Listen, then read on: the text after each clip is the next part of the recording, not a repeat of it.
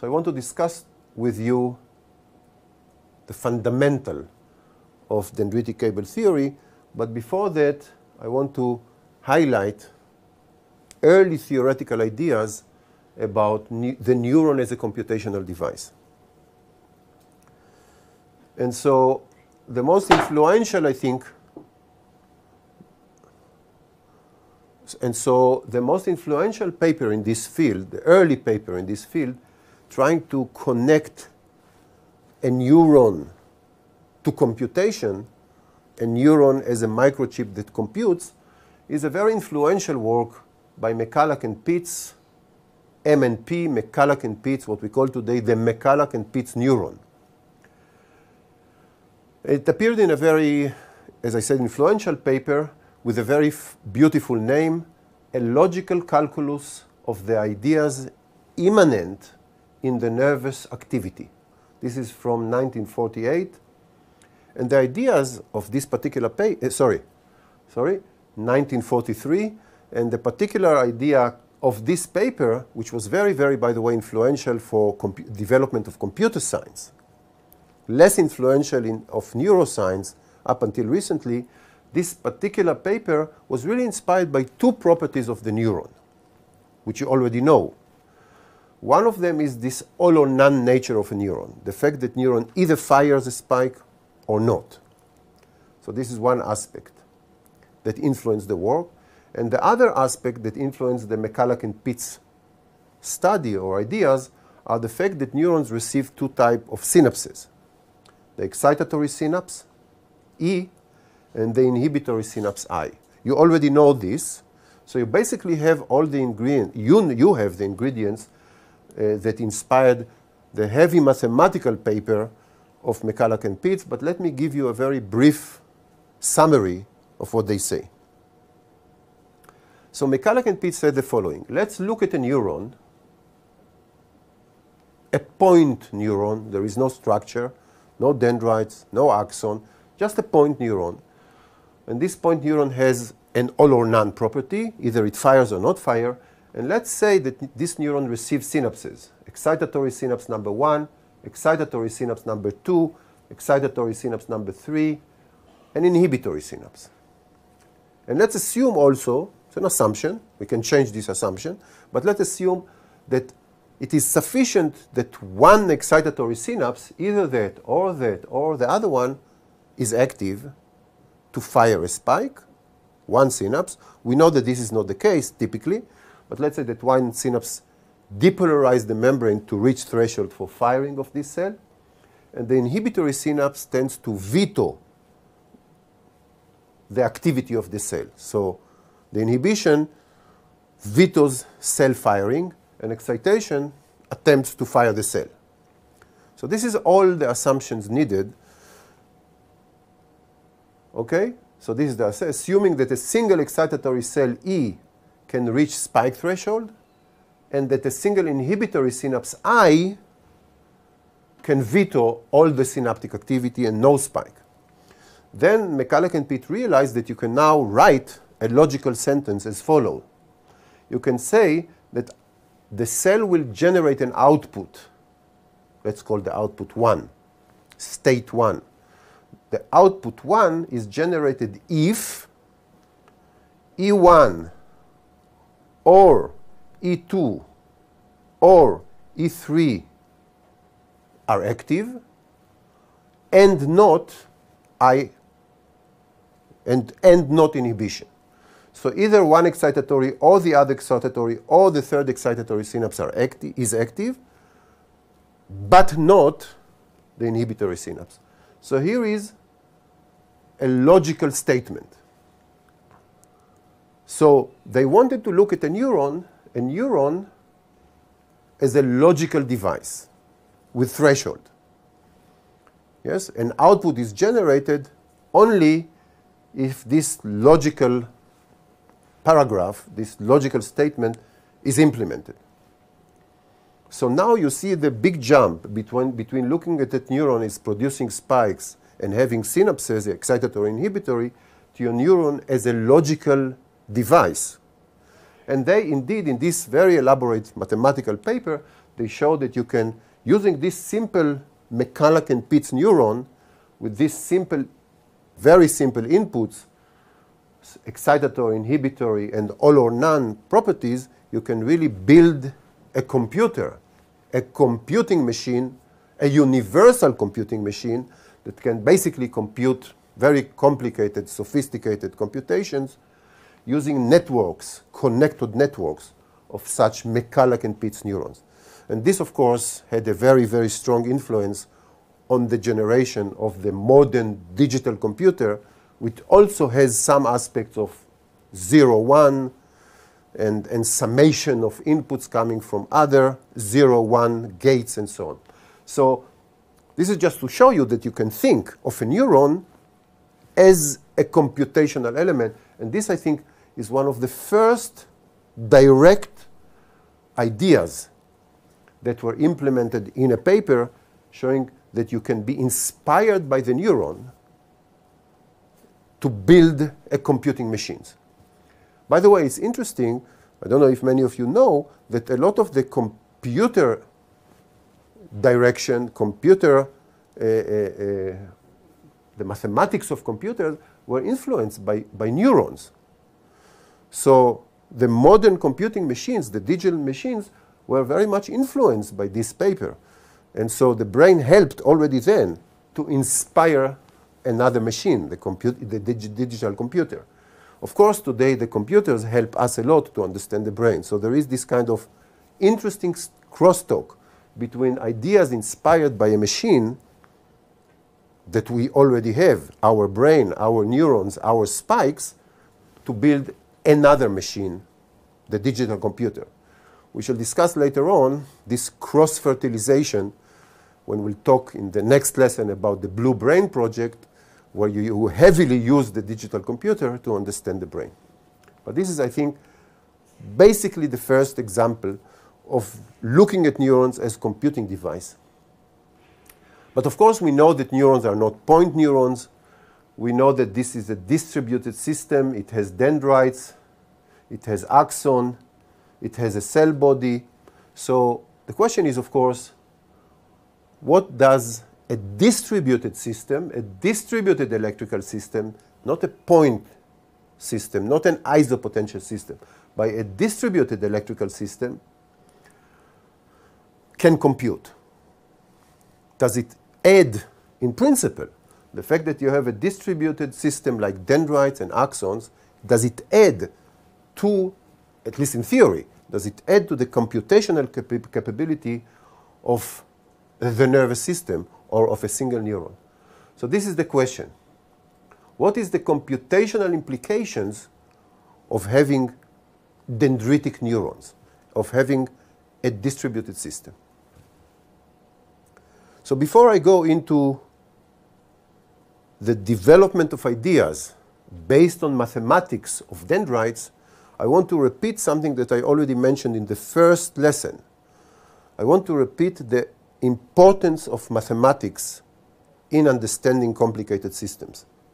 So again, I want to discuss why model mathematically, why use mathematics as a tool to model complicated systems like the brain. So this is again Lord Kelvin. And Lord Kelvin said something again very important. He said, "I'm never content until I have constructed a mathematical model of what I'm studying. If I succeed in making one, I understand. Otherwise, I do not." So the basic claim here is really that if you want to describe a physical system like the brain or any other complicated physical system, words and graphs and data collection is not enough. Basically, you have to approach it with a very rigorous, very systematic, mathematical approach in order to compactly describe the system. I already showed you the Hodgkin-Huxley model. I hope you are convinced that this Hodgkin-Huxley model really made a jump, conceptual jump, in understanding the spike. The spike was always there. People recorded the spike, including Hodgkin-Huxley, but eventually, only after they wrote the mathematics of the spikes, we can very, very clearly say that we understand the spike. So let me summarize 3 highlights or 3 basic aspects of why to model mathematically, because there are levels of why using mathematics. Okay, so let me say a few words about why modeling in general, mathematically, and in particular why taking into account details. We'll discuss later the details, but I want to discuss the general notion of modeling or theory and also discuss the issue of details. So what are the, in general, 3 aspects of reasons for doing mathematical modeling of complex systems? The first thing, and the very clear thing, is that you want somehow to interpret your details, your experimental findings. So you find something experimental, and you want to have some interpretation of these experiments. And not only interpretations, but you also want to have some predictions. So you take all that you have, like in the case of Hodgkin-Huxley for the squid axon, you take a lot of experimental results, and you want to give this experiment some meaning, some interpretations, in order to cross from the details that you measured, from the microscopic details of, in case of Hodgkin-Huxley, the ions, the membranes, conductances, and so on, to the macroscopic phenomena of the spike. So you want to have this, the interpretation of how the details, how the experiments explain the phenomena. And not only that, what kind of predictions can you do using the model that you build. So the purpose of a good model is not only to replicate in a compact way the experiments, but also to provide some predictions. And indeed, Hodgkin-Huxley did predict the refractory period. They did predict, and we did not discuss it, the spike velocity within the axon. They predict aspects that were not directly put into the model. So interpretation and predictions are a very important part of a good model. The other part of the good model is the issue of finding key biophysical parameters. So the emphasis is on the word key. Because if you have the key parameters, not all the parameters, because there are thousands of parameters that affect the phenomena. But there are key parameters, the major parameters, the key parameters, that if you have these parameters in your model, then your model behaves appropriately, and you don't need more parameters in order to explain the gross phenomena, the spike, for example, like in the case of Hodgkin-Huxley model. So Hodgkin-Huxley found the key parameters that influence the spike.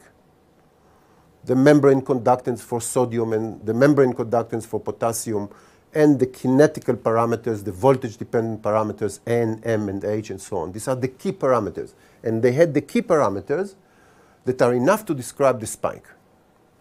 So this enables them to compactly describe the phenomena because they have several key parameters and not all the parameters, so to speak.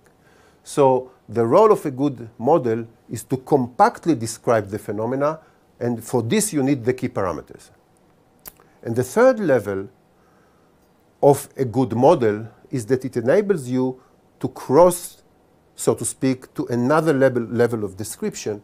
In this case, you want to cross from the biophysical level of parameters to make the jump, conceptual jump, and to link, in the case of the brain, in the case of neuron, to link the biophysics into computation, into function. This is a big conceptual jump, like McCulloch and Pitts did, because McCulloch and Pitts took the synapses and took the spikes, the all or none property of a spike, and they did a conceptual jump and used these ingredients, the spike and the synapses, into a computational, logical computation in their case. So a good model enables you to think how these, so to speak, low-level parameters, the spike, the synapses, and conductances, and so on, how can they be used for computation? This is the third important aspect of a good theory.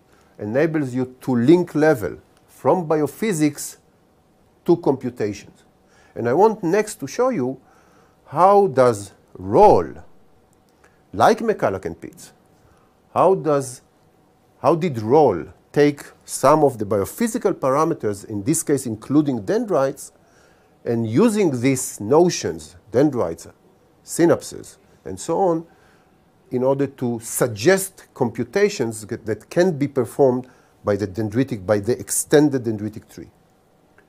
But before I'm going into the dendrites and to the theory of role, the cable theory of role for dendrites, before I'm going here, I want to show you some thoughts of Ramon y Cajal about theoreticians. So you already know well that I appreciate very much this great anatomist, Ramon y Cajal. I already mentioned him several times in my talks. And this time I want to show you a set of phrases that he was using about theoreticians. He did not like theoreticians, like myself, then. And so this is what Ramon y Cajal wrote about theoreticians. So this is Ramon y Cajal that you already met. And Ramon y Cajal wrote a very nice little book, really nice little book.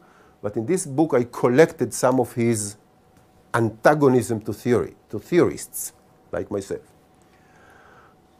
Theorists are highly cultivated, wonderfully endowed minds, so this is good, whose wills suffer from a particular form of lethargy. They claim they view things in grand scale. They live in clouds.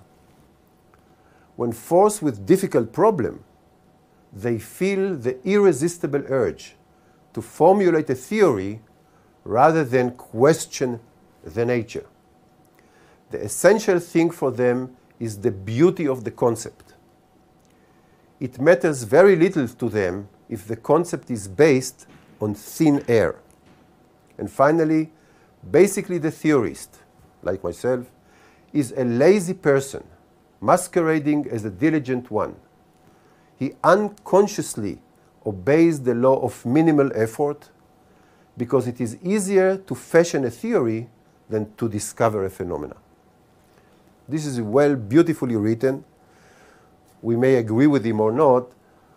It's very hard to agree with him, of course, after the 1905 set of papers, theoretical papers by Einstein, who really made a huge jump. By the way, at the same years that Ramon y Cajal functioned. So Ramon y Cajal didn't think much about theory,